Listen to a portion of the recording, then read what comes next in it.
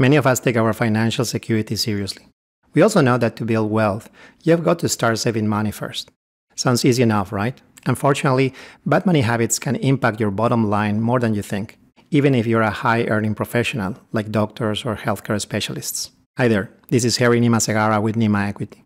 And today, we'll discuss how to increase your investing potential, part 1. Working toward better money habits is one thing, but likely you aren't even aware of the bad money habits that already exist in your life.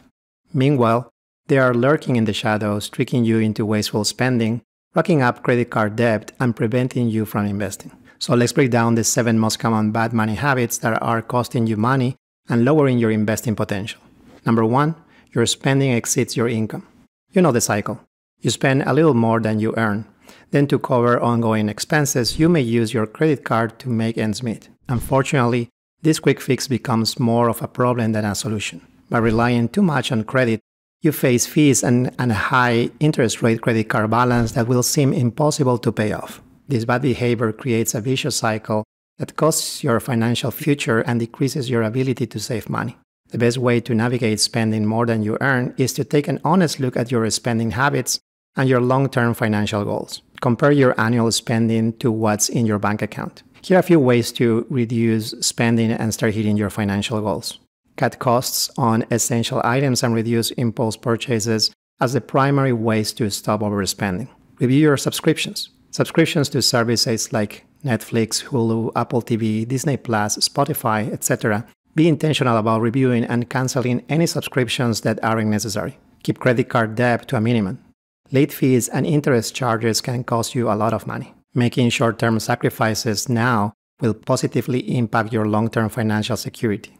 Eventually, you'll find yourself practicing good money habits rather than allowing bad habits to cost you money. Number 2, you don't have an emergency fund. Most people have a checking account, are aware of their credit score, and should to pay all their bills on time. Many of them even have a savings account too. But did you know you should have a separate account just for emergency savings?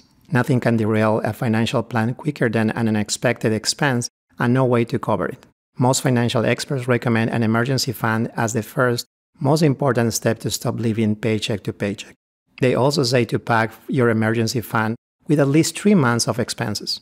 This way, you will be ready when life throws you a curveball or something goes wrong.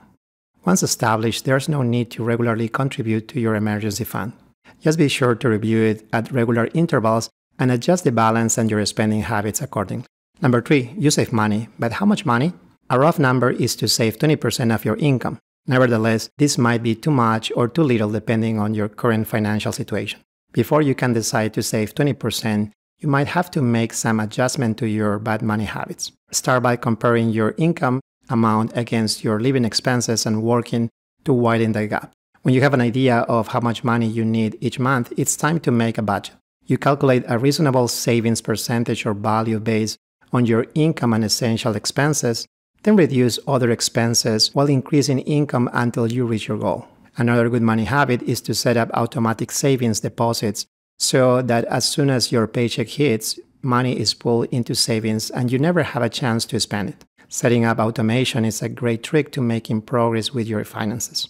Number 4, you are overlooking money-saving tax breaks. An experienced financial professional or CPA can help you maximize your tax break opportunities and make certain you are using the right financial products for your taxable income. Find a tax expert or CPA who can help increase your deductions and exceptions so that your tax withholdings aren't too high or too low. They should also be able to suggest investment opportunities that will assist in building wealth. Check out tax advantage account options offered by the government, such as IRAs and 401ks. Investing in real estate as an active or passive investor is a great way to create income and become eligible for the tax benefits that real estate offers. You can learn more about this inside the Nima Equity Doctors Investing Club. It's free to join and quite helpful as you start investing. Part 2 of this video is coming in a few weeks. Finally, if you like this video, hit the like button below, share it with your friends, and be sure to subscribe. I'm Harry Nima Segara with Nima Equity. Thank you for being here with me today. See you next time.